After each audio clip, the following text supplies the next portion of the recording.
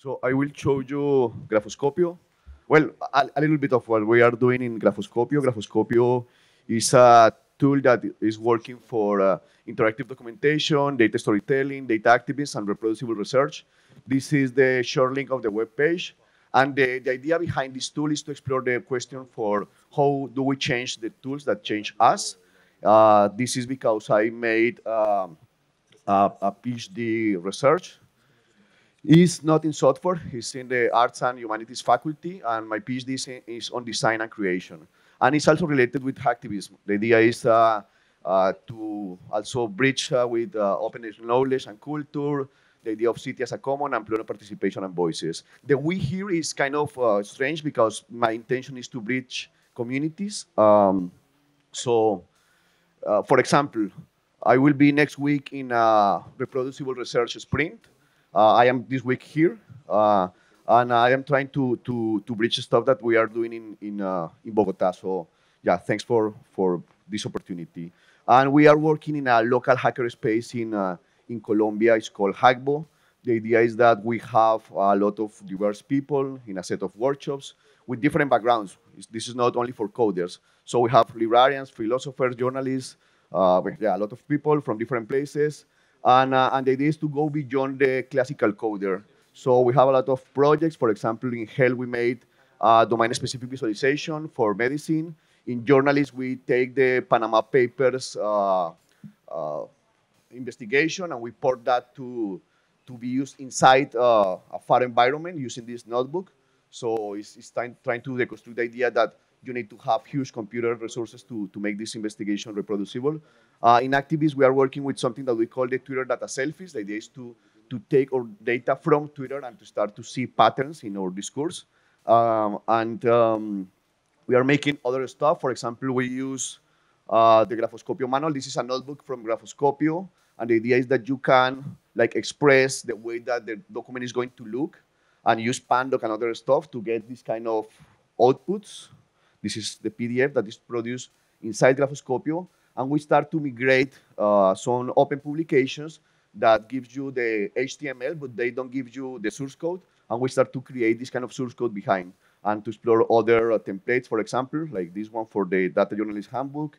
We made something similar for the Data Feminist recent publication for activists, and we are using a lot of agile techniques for documentation. We are making these documentathons. It's called a book sprint, and we create books together. This is a book that is produced from Graphoscopio, and we can apply this kind of Lua filters to create this kind of custom exportations. And we are working with an air quality network. So the idea is that we make workshops with people who is interested in air quality, and we do this kind of data activism. So we have like these notebooks that allows us to recreate this data and to work with the students from schools, and they create sensors and use Graphoscopio to visualize the data they collect. So that's the core idea of what we're doing. Is really like a big glimpse. And in the future, we want to think about well, there is a lot of issues when this stuff is made from the global south. Scalability, sustainability, and visibility is the stuff that nobody knows that is happening except for the people who is participating there.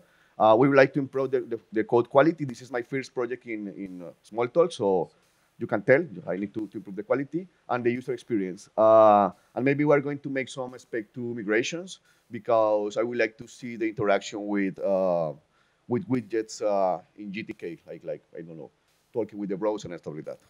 Yeah, that is mostly, and hopefully we can talk about that. No, I don't know, in the beers or something. So, thank you.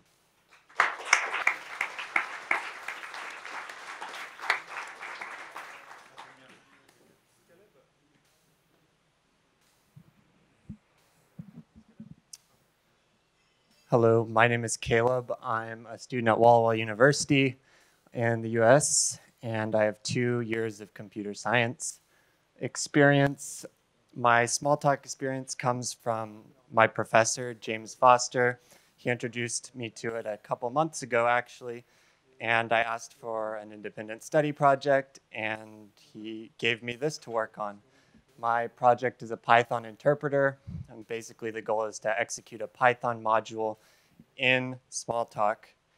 And here's a little bit of my code. I just coded a small game mastermind in Python, and we're using a Python module to put it into the AST form, and then we parse it into Smalltalk. And here's the load function, and you can see parse AST and read tokens. And some of the most notable classes are the PyAST classes, PyAST node, PyAST node with location. Two of the biggest are the Python expressions and Python statements. Here's some of the statements: continue, break, assign. Some of the expressions, the for loop, while loop, so on. And then once it's parsed into Smalltalk, we execute it. Here's a little bit of code for the while loop. You can see we've implemented the continue notification and the break notification. And here is the program run side by side in Jade and in Python. And you can see it's pretty similar in output. If you have any questions or you want a small demo, come find me afterwards. Thanks.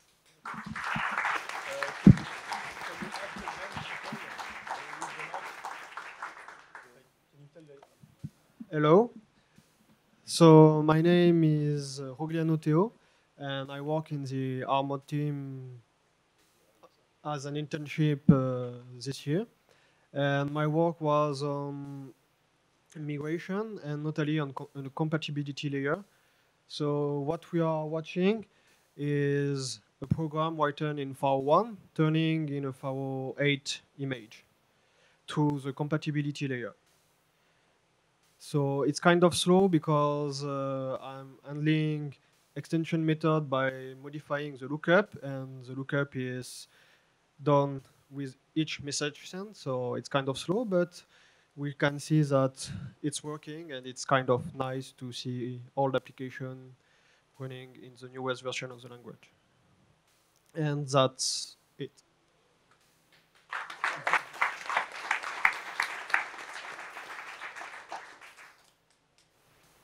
Hi, my name is Nicolas. I work in Mercap and I'm Argentinian. I just have two announcements for you. The first one is that as every year, we have a conference in Argentina that is from Smalltalk.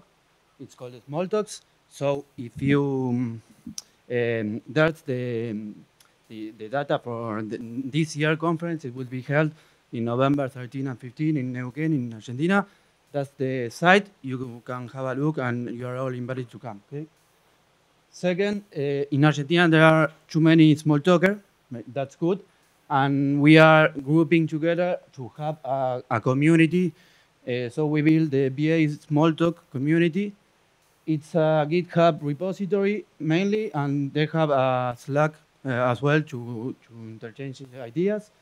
And we started building some meetups as every year, but this the last meetup we made, we do it open for people, not only Smalltalker but open, and that was really interesting. And well, there are a lot of people in the repo. You can find some projects, and this is a list of all repos you can find there.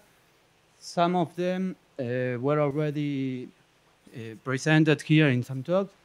Stargate was presented on Monday. So to have a different look of those repos, we have some repos for web applications. Willow is mainly a framework for wrapping web applications. Renard, that was it's something for writing CSS. Highchart, that is a wrapper for Highcharts. Boardwalk, that is an extension for Seaside. Then you have something for backends. Kepler, that is to modularize systems. Sagan, that is a wrapper for databases. It's the idea behind it is to have a polymorphic database. I will show something more.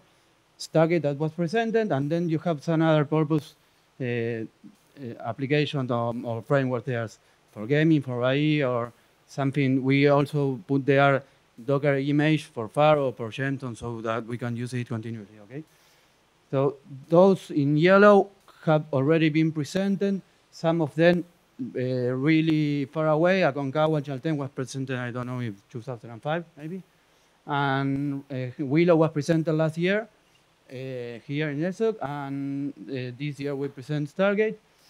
And for just to some examples, in Boy you can have some complements, some extensions. You can have assertion checkers or bindings of the variables. In Boardwalk, it's a facility to walk through the site. It has extensions of different applications. In Mole, it's a graph model. Then in Canon, it's a state machine implementation. Stardust make a model creation easier. And Sagan is a representation, as I said, trying to be an implementing polyglot persistence, making the possibility to change between in-memory and database persistence. And we also have there some specification like how to build a Git repository, what the structure we're making, and some script that make it automatically for you. And that's all. You can have a look at it if you want. Okay. Thank you.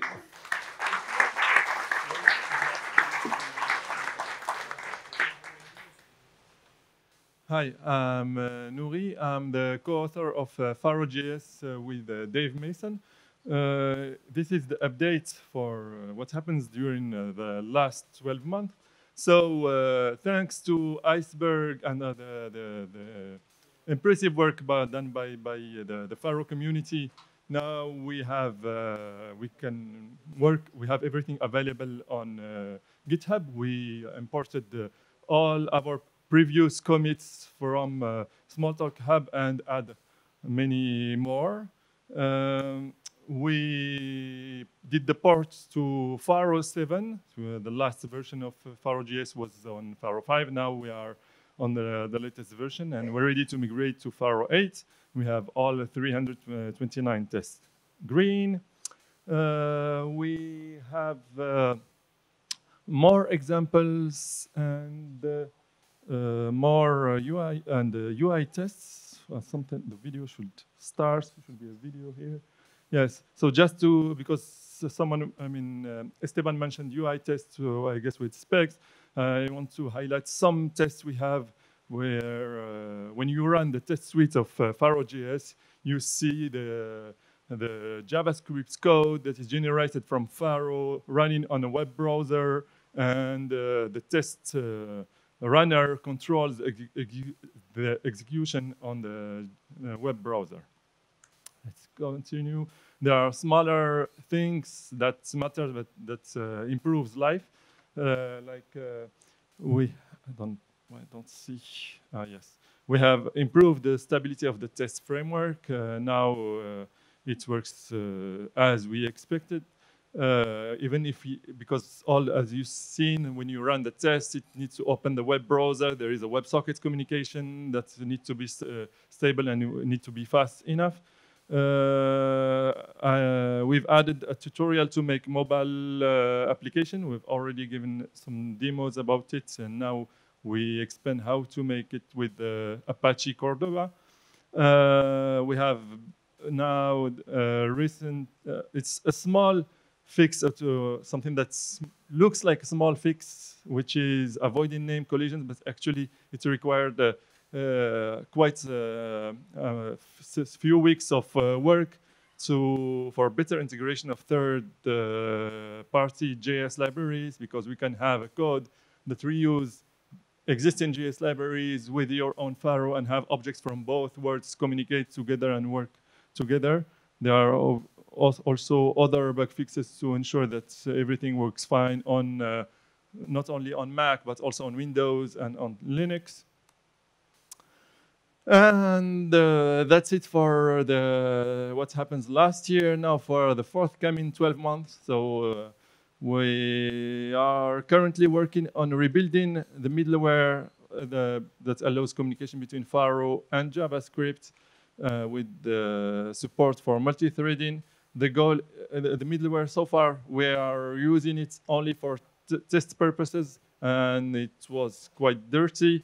The goal now is to make it more cleaner, even more robust, to allow not only tests, but why not other kinds of application that mix the execution of Faro and JavaScript on production. Another related topic that's more on the WebSocket side, we are, as I said, we are using WebSocket to make JavaScript talk to Faro during tests, and we have something that works fine, but we need a cleaner API, something that can be reused in application for production. The last and important topic that is related to my startup project, which is making mobile apps. So currently I have only one app on the Apple Store and the Google Play Store with Faro inside, or generated by Faro.js. And the goal is to have more coming, so expect the announcement.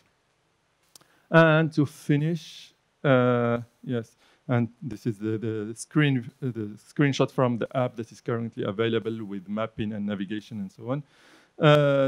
What we are going next, so now this is to open the conversation with people here. So there are different directions that can be possible for the future. One is integration with the Seaside. I have an experimental version working since 2018. So if there is interest, this is one way to explore. There is desktop apps also with Electron or as a backend to use JavaScript or web as a backend to Faro instead of the GTK or spec. Why not?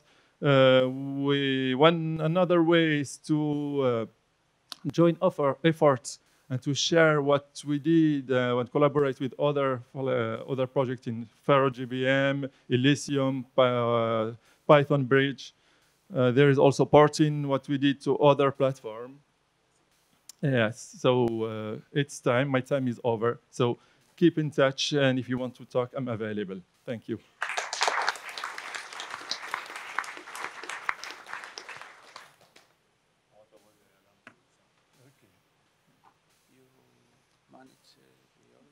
Hello, my name is Nolwenn, and I work for Thales, and we have some little projects to show you.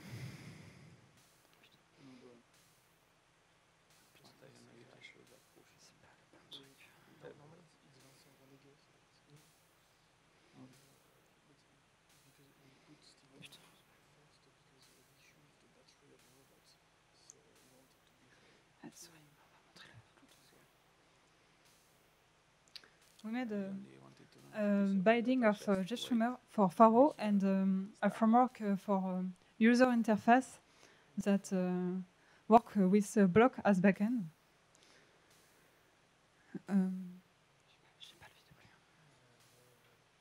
So first, we have a little stream of the robot of IoT.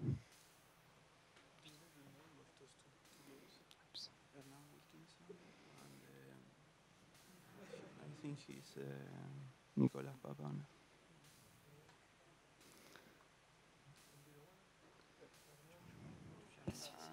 Yeah.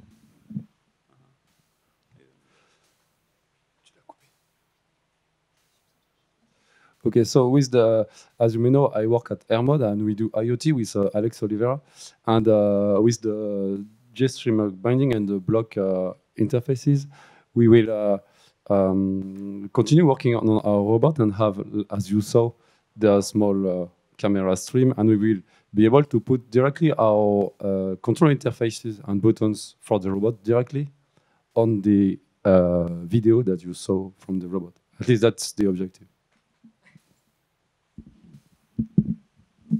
And that's the second project. It's a video player made with our UE framework. So it's block as backend here that you can see. It's a button made with block. And if I open the video, everything runs with Faro. So I haven't an external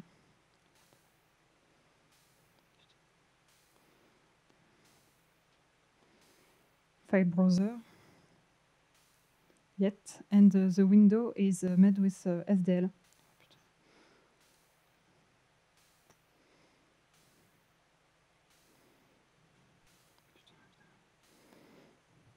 Sorry, it's a demo bug, so I will try, but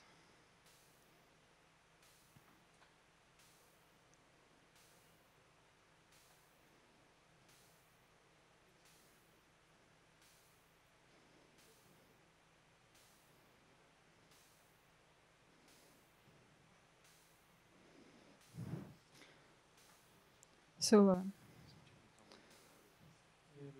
that's it. And I can pause and play video. And everything run with Faro. So thank you.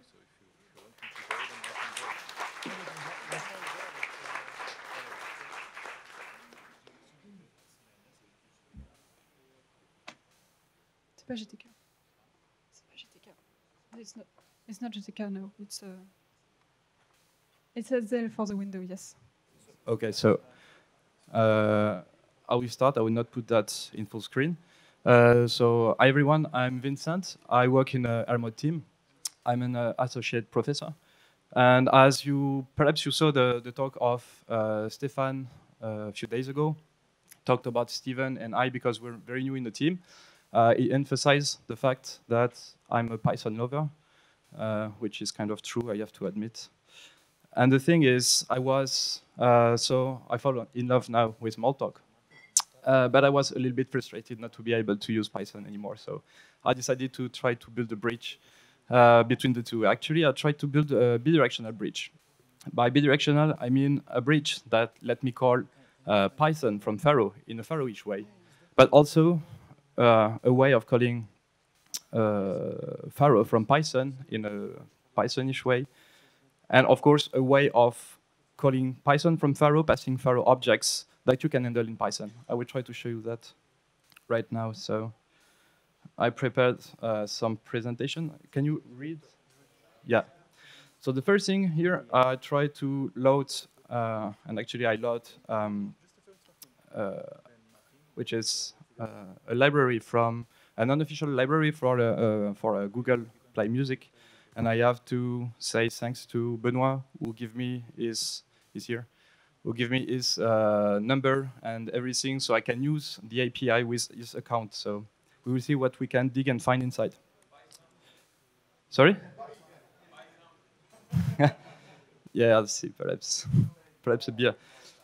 Anyway, so here what I did is I logged into the API. I can watch what the Python object, what it contains.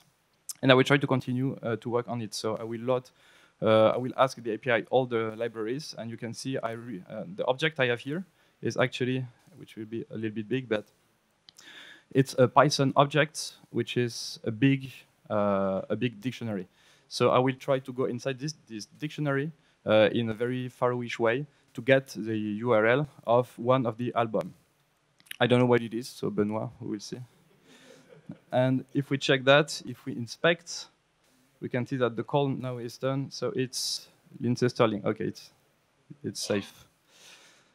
Another thing I have here is just a small call to Matplotlib, which is a library for doing graphical stuff. So I will load Matplotlib, NumPy. I will create a first, I don't remember what this is exactly.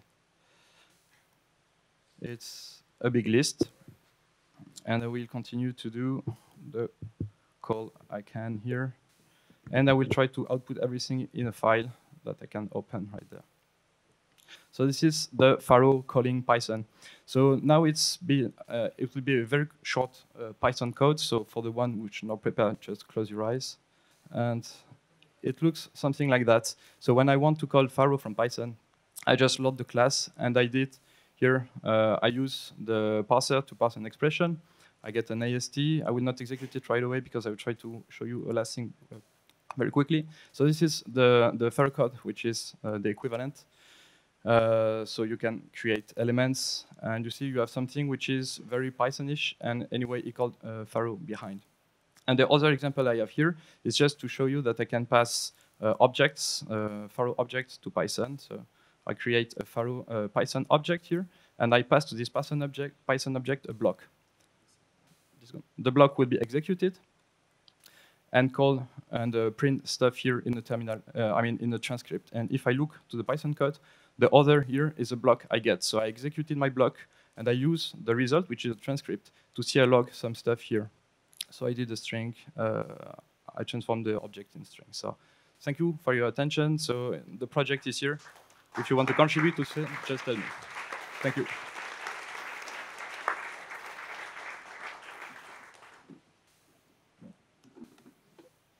Hello, my name is Martin Diaz from Argentina, now working in Chile with Alexander, with Milton, with the team of Alexander.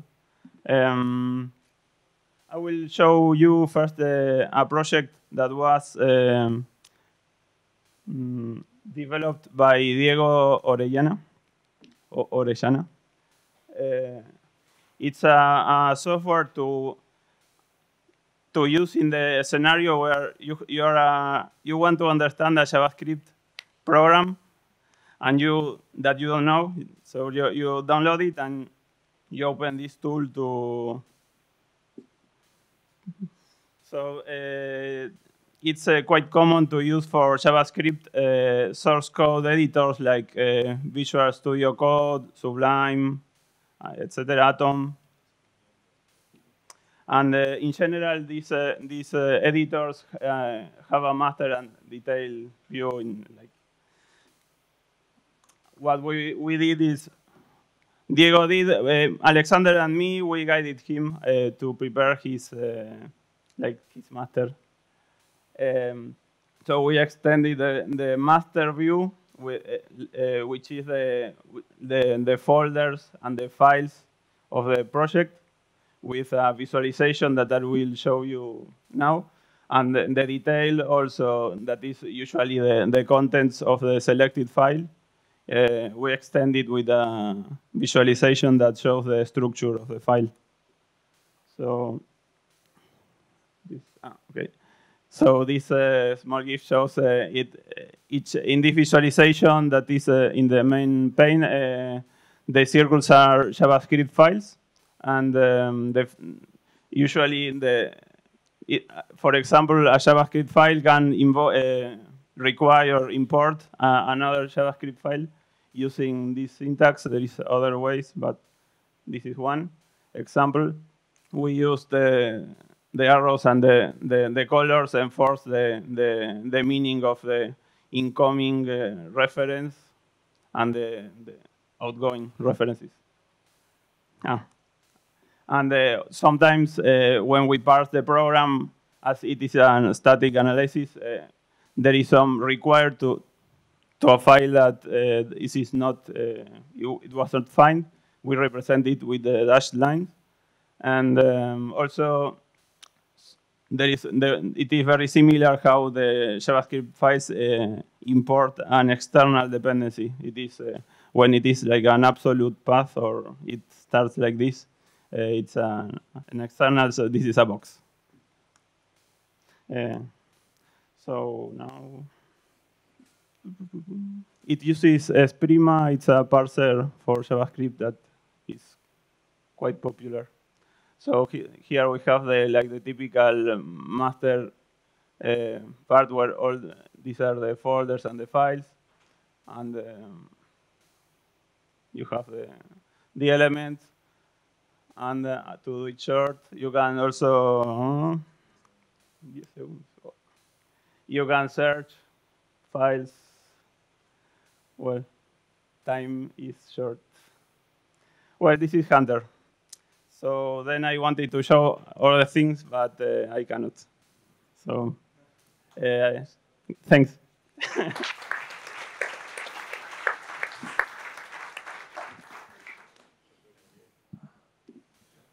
Hello, everyone. My name is Carolina Hernandez. I am a first-year PhD student at AMT Yeah. INT, sorry. Okay. And I am part of the Armod team. I work with Luke, Stefan, Nuri, Guille, and Pablo. So I will show you today how to bootstrap a small Faro-like kernel, okay? A very small image. So I will explain to you what we're going to do. So we're going to start by reading a custom language definition, which is absolutely independent from our definition of Faro. We will use an application. We will use an application that runs in a full Faro system. This will be our host. It will be called well, actually, it will be a Faro 7 system. And the application will read the language definition, and it will generate the kernel. This is the byte array. This is the image. We will have it in memory, okay? And after, before writing this kernel into disk and executing it into the virtual machine, we will simulate execution of code inside the host. This will be non-compiled code that is not installed inside the host system, but instead it will be interpreted manually. Later, we will write the kernel and we will execute it with our virtual machine. And this part, maybe you will like it, because later we will take the same image, we will load it back, and we will inspect it. So,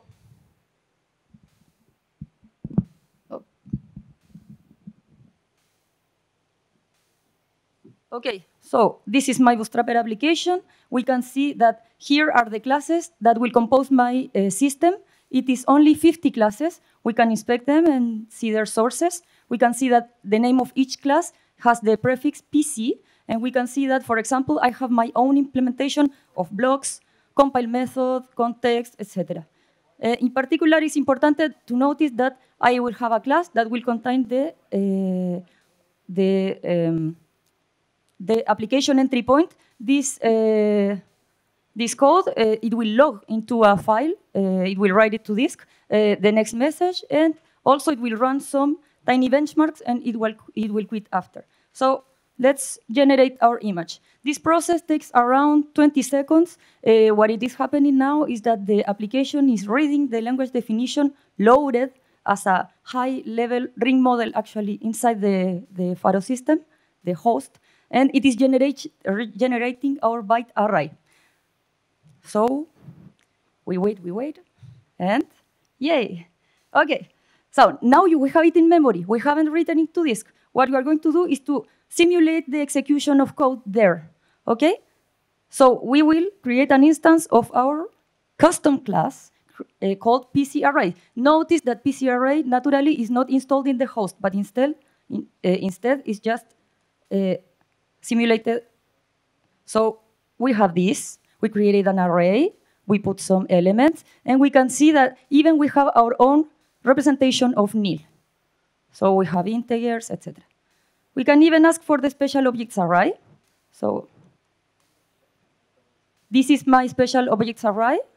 Okay, as you can see, it contains custom.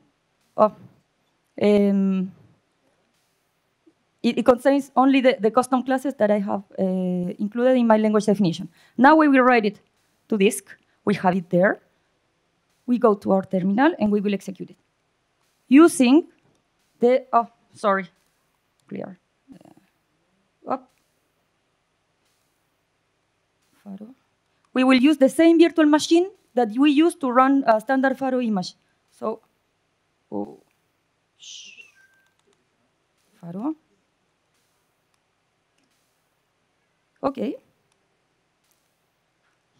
Let's check if the image did what it is supposed to do. This is the image. This is the log file. Actually, it did it. It printed the message, and it ran our small benchmarks. And that's it. But the most important thing is that notice the size of the image. It's 164 kilobytes. So it's very, very small. Okay. Okay, now let's come back to the application. This is the image in disk, the one that I just bootstrapped. It is written in disk. So what I am going to do is to load it back and to inspect it. So this is very useful, especially when you have images that crashed and which are broken and you cannot run them again. But of course, this is just a work in progress. I am, for example, here from the image, I am recovering the special objects array. I have also the class of the table of classes, etc. But if we continue to work into this, the idea is to be able to execute code from that broken image. Don't lose the high level abstractions, etc. So that's it. Thank you. And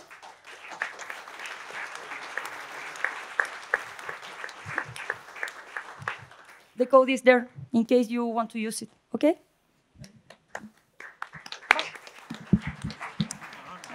Me lo estaba llevando. Dale, no hay problema.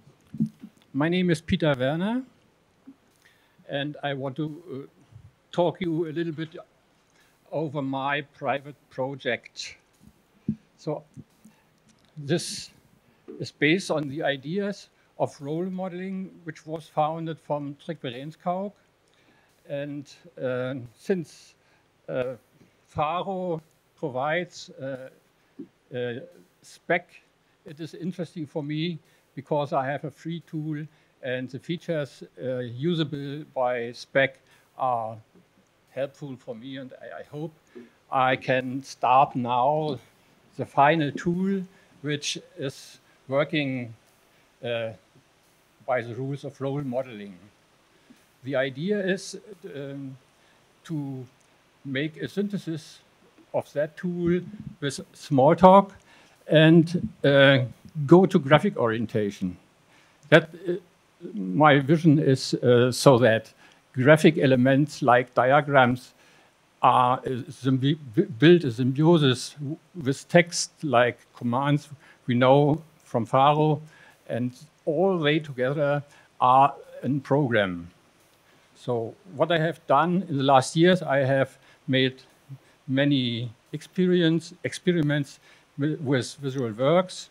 And so since ESUG 18, I make my first tries with Faro. And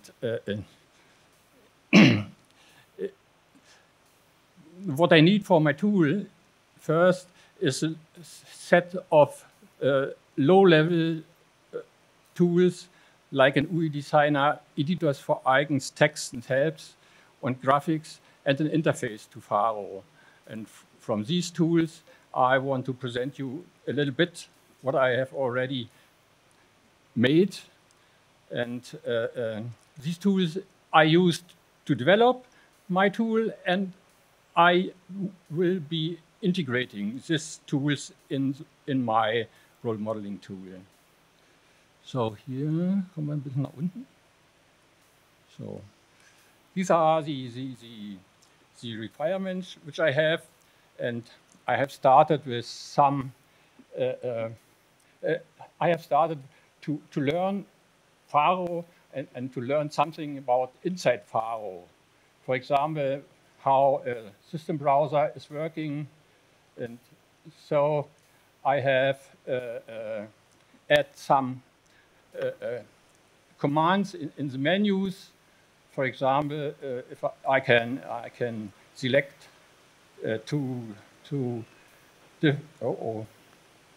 I can select to control. Is it so? Nee. What's the command is here? Nicht. Ah, yeah, okay. I can select some packages or text, and then I can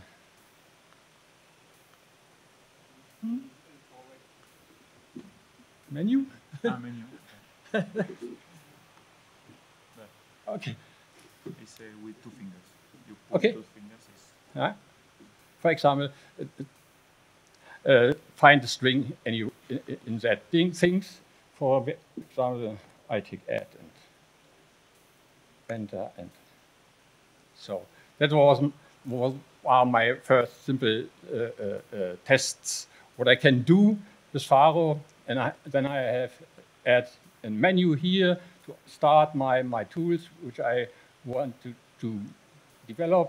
And the first what I show you is a simple pixel editor that is pure morph programming. So I can use more such painters, and I can load from, and that is my first tool, which allows me to save into class, into library or folder, and later on I want to save into my role models. I want to load here, for example, from the file catalog,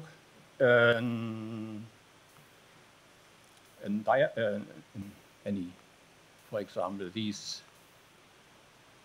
And then I say, okay, okay, okay. Doesn't understand. Hmm? You are trying to load or to save? Okay, I want to load. Because you click in save, not in load. Yes. Then no, load. I want to do load. Load. Another one. Okay. Just maybe enter. Okay. No, doesn't go. Sorry. Yes, these thing here, the save and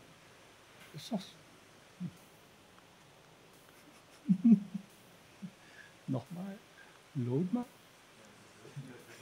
Yeah. Okay. Enter, enter.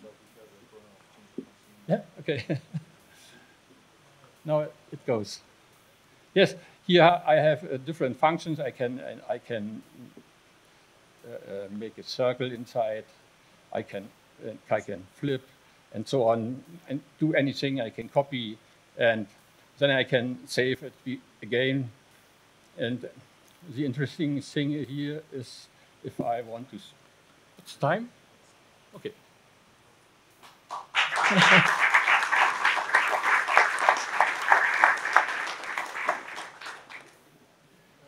Okay, let's start. Hi, I'm Kazunori Ueda from Surabito Inc. But it doesn't matter who am I because no one makes such a stupid game. And yeah, this is Jenga and Jenga's roof, but I skip it. What is Smalltalk Jenga? Smalltalk is a very dynamic system and comports many classes. And I wondered how many classes do the system need to keep it running? And so let's confirm. And these are classes. Each piece is classes, and it's me. So taking one class on a turn from the Smalltalk system and taking all subclasses of this class from the system, not replace on the top. And the game ends when the system crashes.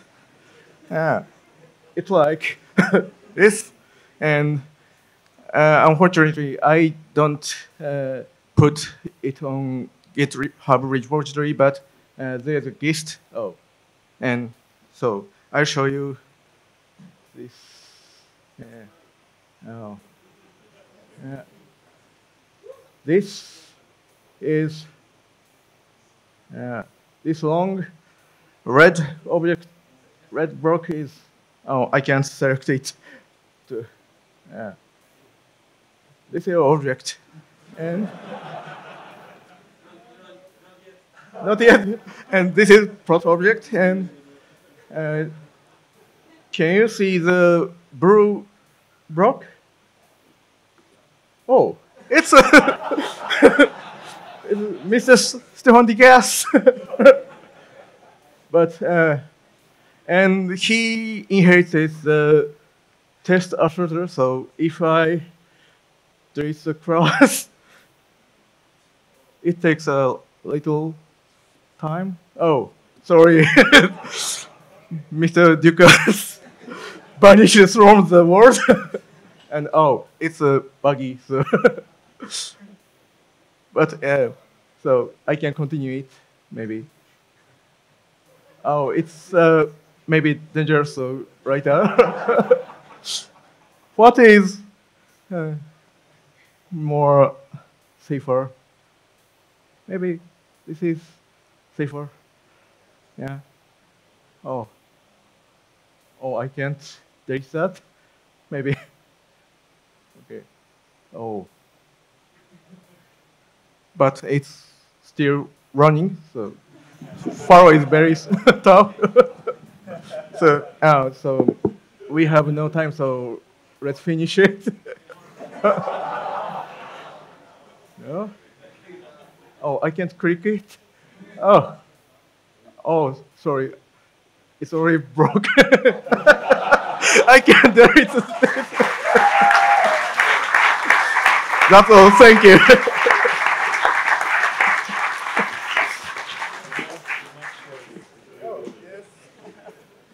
Hi, I'm Pierre-Michel Chanabier. I was working with the Hermod team to transcompile Faro to C code for VM purposes. But I built it in a way to be able to extend it and to try to be as generic as possible. So the aim is to be able to generate random C for VM development as well as for just Faro development. So for example, can we read? No?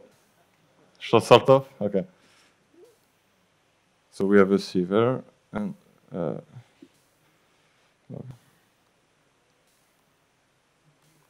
yeah, coming.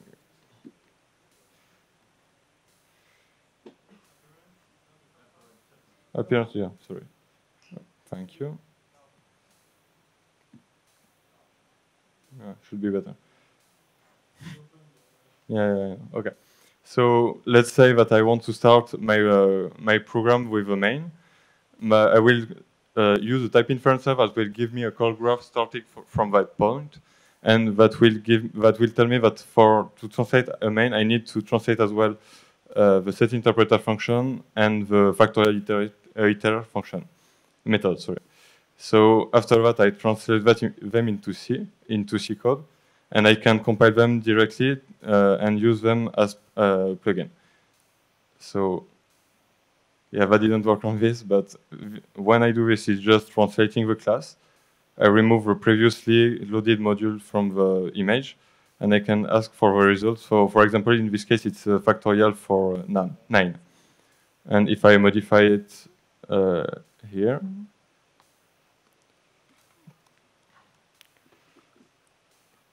and regenerate the class and load the module and re-ask for the next result, it should have been updated.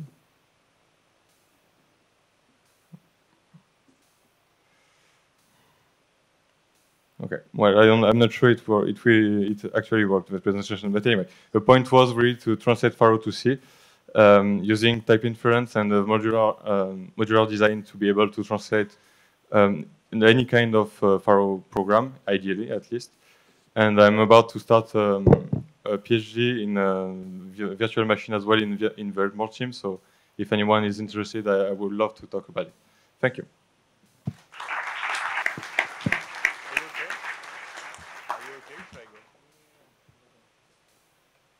Okay. So hello again. Sorry for the, yeah, perfect. I will take this. So I will show you the small demonstration of what we can do with Polymath and Polyglot and ROSL3. And it is the small experiment that I run in these past few days. So it is basically just the sketch of the idea, not the complete tool. So what we will do is we will take 33 projects that are already in Faro 7 in the latest stable version. And we will try to use the TF-IDF and TSNE, which was presented by Serge before, to visualize them on the plot and cluster them together into groups of semantically similar projects. So first of all, we select these projects. You will see them later. Now we extract English words from the source code. So how we do that is first we take the code of the method, this one. Then we tokenize it using the AST, so each token separately. Then we split by camel case every identifier name. We remove the non-alphabetic characters. And now we have something that resembles English. You can see that there are like words, sequenceable, and, self, and so on. So now what we do is we apply the TF-IDF. And the idea is that it is the algorithm that assigns scores to every word, the importance of the word. So the words that appear often in this document, so in this project, and rarely in other projects, they will have high scores. This means that, for example, sequenceable and element will receive high scores in collections package, but words like self and they will be discarded because they appear common everywhere. Doing like this, we can take the vocabulary of all words that we have seen in Faro. So it's like entire English vocabulary, but only limited to the words that are used in source code. These are like 3,000, almost 4,000 words. And we build a vector of scores. So for every word, we assign a score. Like this, we have the 33 vectors, so one vector per each project. And these vectors allow us to, theoretically plot these words in the multi-dimensional space. So there will be points in the space with dimension 3,700 something. So now what we want to do is we want to reduce the space. We want to reduce the dimensionality of this data to plot it on a two-dimensional plot. So we use TSNE, which was presented by Serge. And yeah, I don't have the slide for it, but basically it reduces the dimensionality of data, so to two dimensions. Then we do the Kamins clustering, which is implemented in Polymath. And what it does is it clusters together points that are close to each other in a graph. And as a result of all that, we got something like this. So these are the 33 points, 33 projects of Faro clustered together. And if you see two projects close to each other, it means that developers who wrote them, they use similar words. So for example, I will have to zoom in here. Yeah, so if you look at this cluster, you can see that here we have morphic, polymorph, OS window, commander, which is more or less UI packages. However, you can also see SUnit. And it is strange, but when I talked to Julien, he suggested that it may be the reason that SUnit has a lot of UI stuff integrated into it. So this can be a smell that SUnit maybe is not doing what it should be doing. Then you see another cluster is like text, system, graphics, rubric, Athens. But this cluster is very close to this one. So you can see graphics are close to morphic. And then we have clusters like Renraku, Refactoring 1, Refactoring 2. This is Metacello, Monticello, Zinc, Network. And like this, we can analyze these projects. So I would be interested if you want to, hear more about specific algorithms, or if you find this idea interesting and you have some ideas what we can learn from this kind of visualization. So it would be very cool to discuss with you. Thank you very much.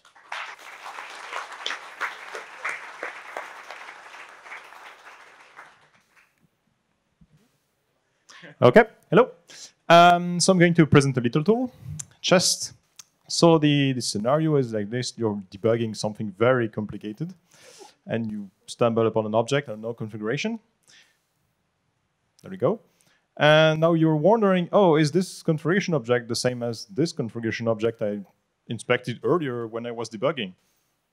And you've probably stumbled into this very strange issue that I have the two objects side by side, but no windows know the other object, so you cannot write the equal you want to write.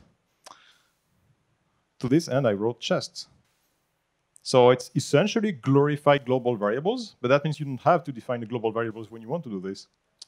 So the way it works that you have a little UI here, and you want to, here, you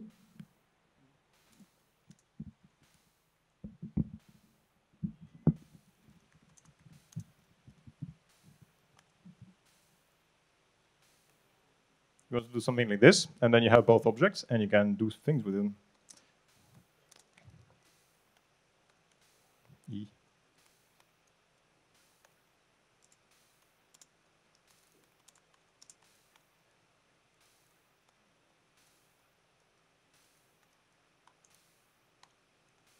Ta-da!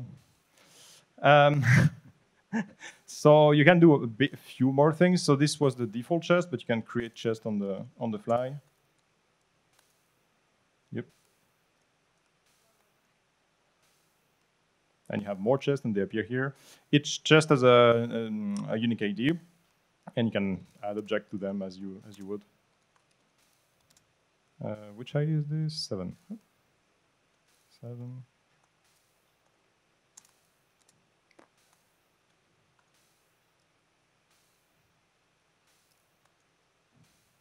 Yep, and you have a little inspector to inspect your precious objects. That's it for me. Thank you.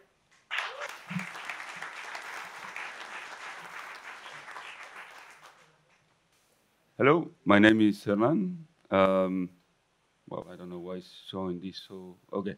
I'm going to show a little bit about Quiz University. Yes, you know, in Argentina there is a big Smalltalk community. I think one of the reasons for that is we still teach Smalltalk at the universities. There are many universities that where Smalltalk is being taught.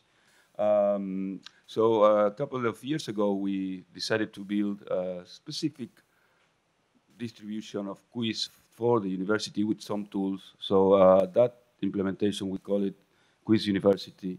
And it comes with some packages already loaded, like live typing, Aconcagua, Shell10, and one that is the one I want to show now is that we call denotative objects.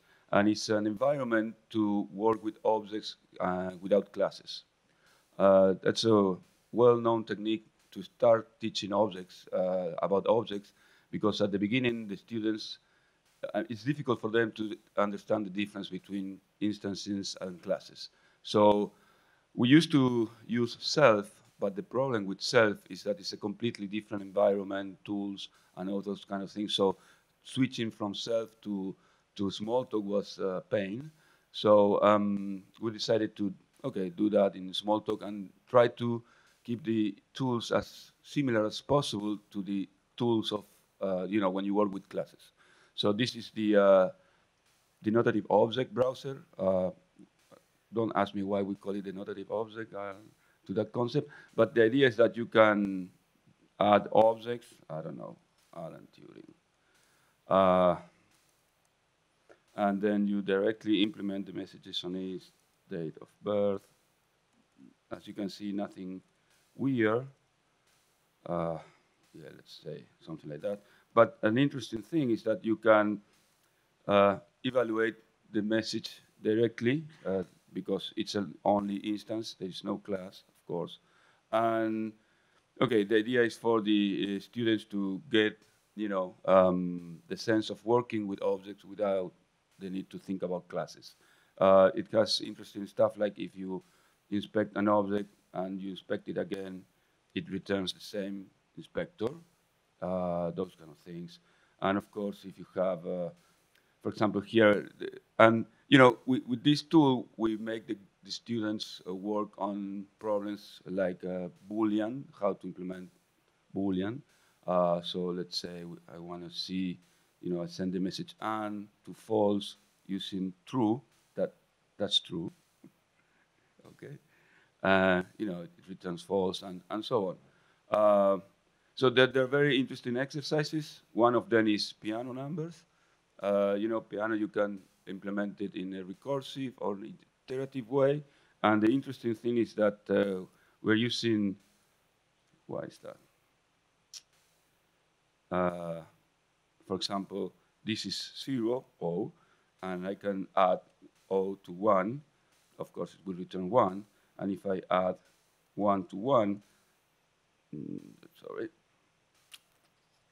you will see that 2 will automatically appear. And so the idea is it's very interesting to see, how the numbers are created while you are working with them. So let's add 1 to 2.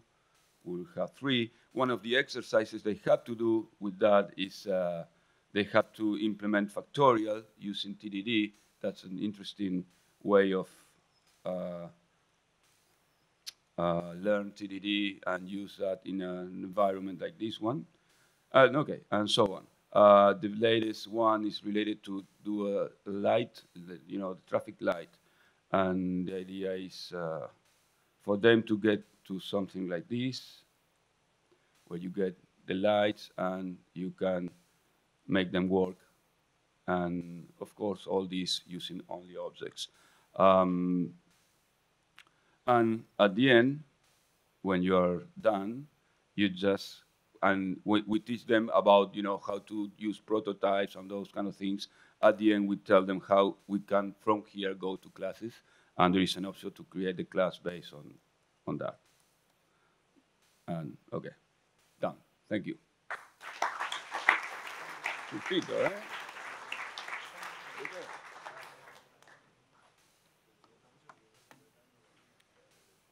Okay, I will do it quick because it's a little bit late. So I will talk about my activities in Africa to promote Smalltalk. So since a few years, we have a mailing list as a Google Groups here. You can see the address.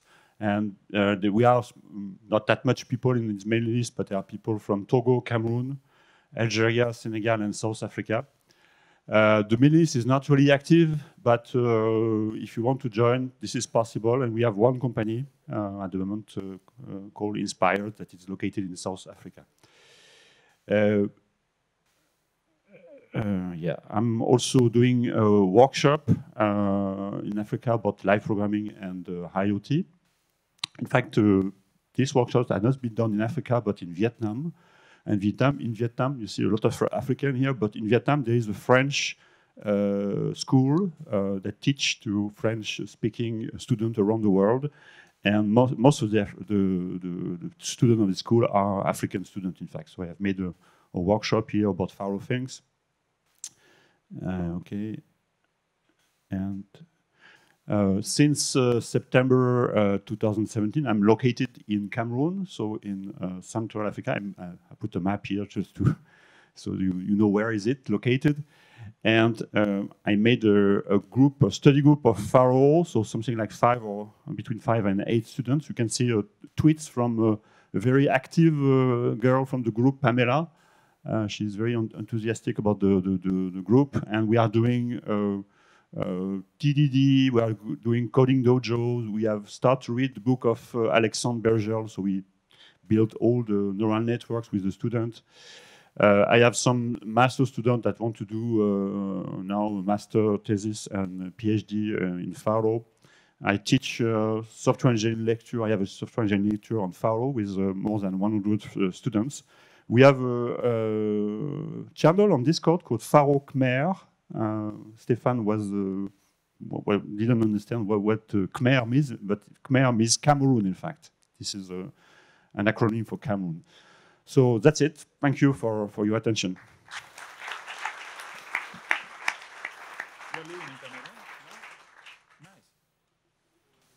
Hello again. Okay, I will be super fast.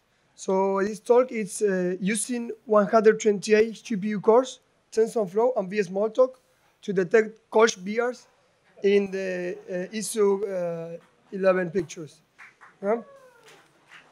So you will see pictures, you will see bears, don't worry.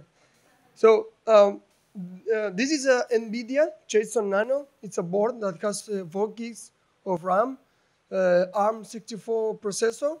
But the cool thing that it has a GPU of 128 cores, and the whole thing is under $100.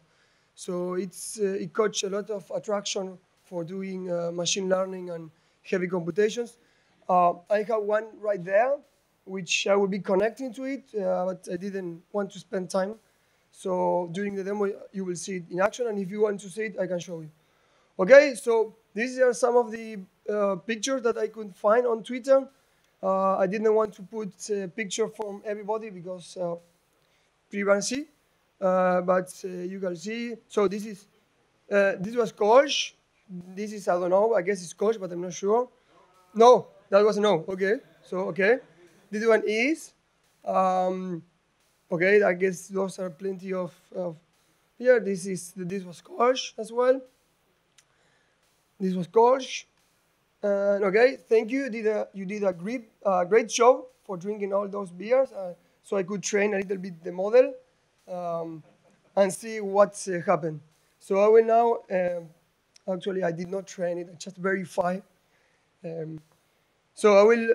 Here I am connected already through BNC to that board, and I have here this example where I just specify the labels that are used for rendering boxes. I tell which TensorFlow model to use, and I add one of those images, and then I do some stamp and I predict and analyze what is on the image. So I will run it.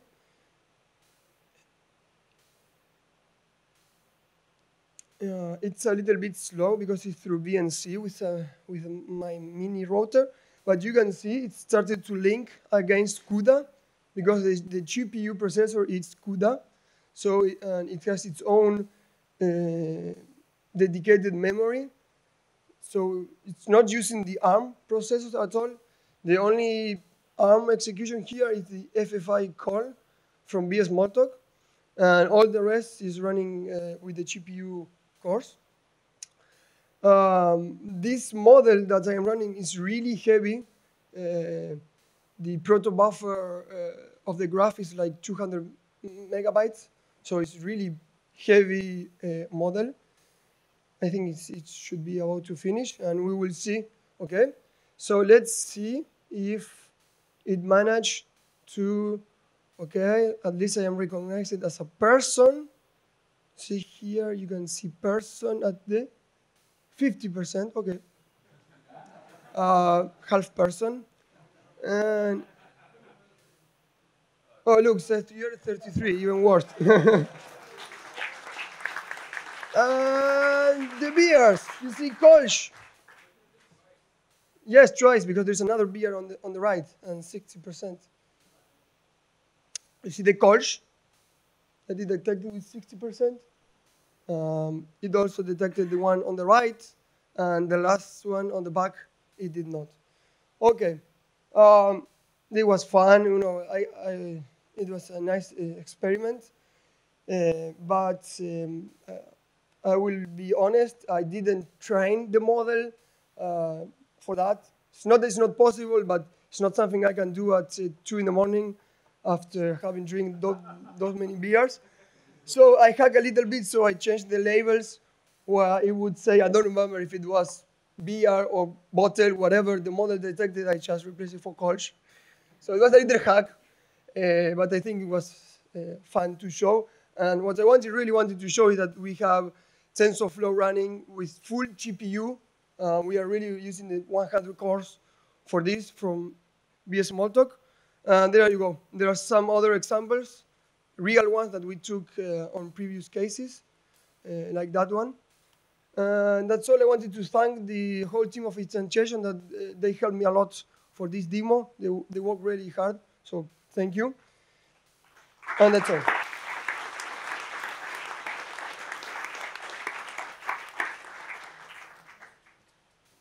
Okay, so I'm here to tell you about a problem I had or a challenge I faced while developing Dr. TDD. As I evolved the systems, I started having a lot of tests, and I really mean a lot of tests, probably more than 500. So it was hard to manage, and I often wanted to know which test affected which cases that I was interested in. And I couldn't manage that. At first, as every software system, I started it with an Excel file, and it didn't scale, of course. So I thought, wait a minute, we are small talkers, we can do better, right? So I structured my test this way with give and then when. In this, we're seeing a test here that the starting state is red. When all tests pass, then the final state should be green, all right? So this is what I had in the Excel file. What I did basically is I refined that selector so I could query all the tests, and I created this browser.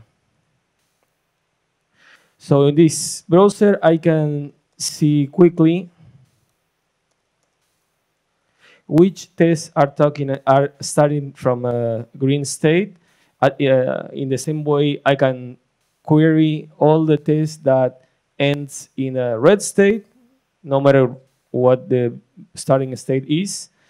This was fine. I could work here, also write my test here. If I save here, it will run the test.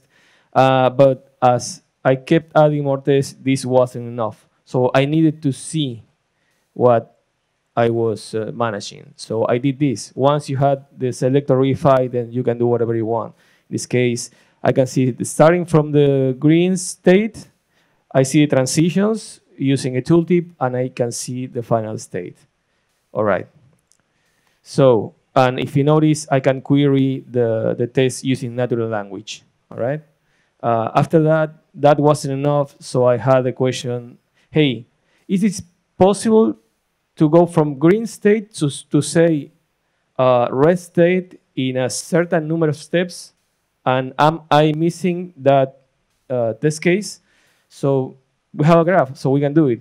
I can query, okay, if I start from the green steps, which means all tests are passing, and I want to know if it's possible to reach the red state, I put that on the target state, and I can see this. Starting from green, I can reach red, and I can do it first writing a new test, of course, and then running it, or I can do it in different ways, which is not the typical TDD cycle.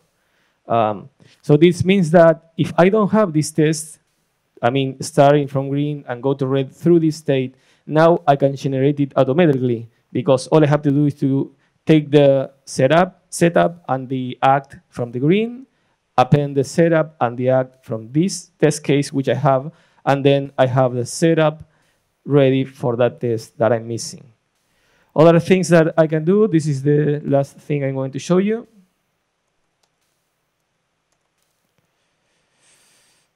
Let's keep it that way. I can see the whole system, all right? That is Dr. TDD with all the transitions. There are more cool things you can do. I will leave this as a question. How do you detect in your systems that you don't have a false positive? What would be a false positive in this case? This test, the title says it starts in red, but this might be starting in another state, right?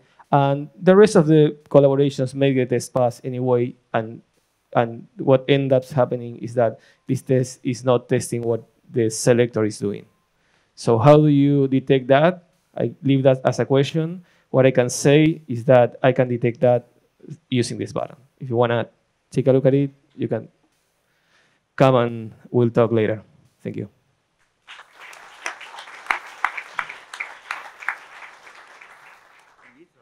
So hello again. So today I will not present a project that you can use, but it's more a project that I did for myself, and I think it can inspire people. So in Faro, we have the setting browser, but personally I find it's good when we start, but for me I want to customize my environment more. And so in Faro, there is a way to manage settings. So we have a folder that can contain preferences. So open. So on each system, we have folders that can contain preferences, and we can have a Faro folder in it. And if .st file is found at startup, Faro will launch it. And for example, what I did is a little ST file saying that I will load a Metacelo project. And then at each time I start Faro, I have settings that get installed. And I customize my environment with that in multiple ways. First way is that I add class initialization to classes in the project, and like that, the code will be run when my image will be open for the first time.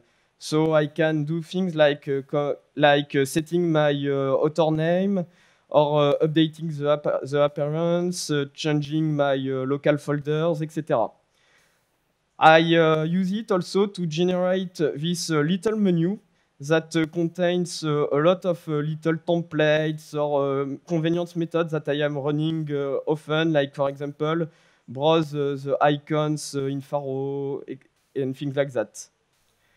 I can also add extension methods, like for example, I often do some profilings, and when I add a time profiler in the code, when I want to use the result of what I profile, it's always boring to save, to add the temporary variables, etc. So I added spy on block closure, and it will do the saving the result for me, and I will not care, etc. I use it also to add new classes in Faro, like for example, some rules or my current theme.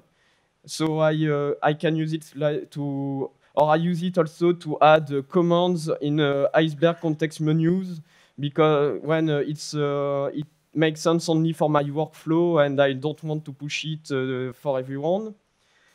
And another things I do also sometimes is to change the system using metalinks. So with metalinks, you can add code to methods, but without impacting the method. And since I'm a contributor often to Faro, I don't want to change the code of Faro with my settings. So to do that, I use metalinks. Like for example, I have some hack in Iceberg, and I will say as example that I want to change the method can be executed in context of the class as-tip checkout branch command, and I will replace it with my own method, etc. So that's it. It's my way to customize my environment, and I think it makes me really more productive. And maybe you can get inspired. I have the code. If you are interested, I have my code on directly on GitHub, and so you can check it.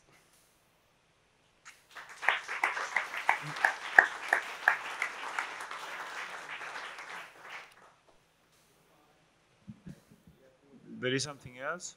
No? Okay. Then thank you a lot. See you tomorrow.